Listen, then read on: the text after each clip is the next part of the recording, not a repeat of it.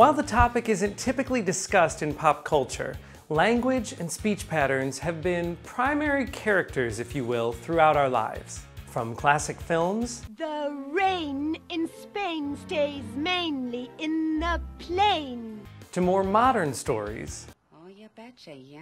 Yeah. Speech and dialect have been an integral part of our storytelling. A new documentary premiered this month by filmmaker David Thorpe.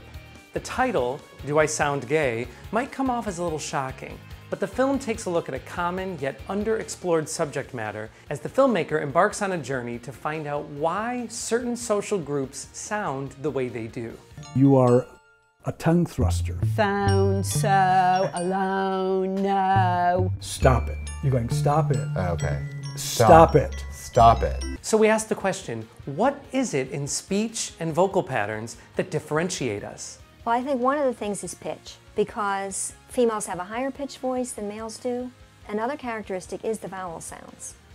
So if you come from the Midwest, your vowels are different than they are if you come from New England or New York, and the consonants may be pretty much the same, but the vowels characterize your voice and actually are produced right here at the larynx.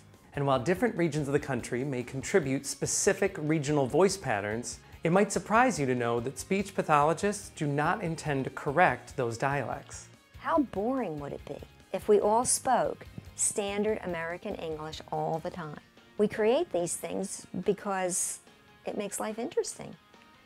And that's how new words come. We wouldn't have gotten certain words. Speaking of new words, the Oxford Online Dictionary added over 500 words and phrases this year, including webisode, cake pop, and one of the more notable, twerk. I'm Joey Panic, and that's what's up.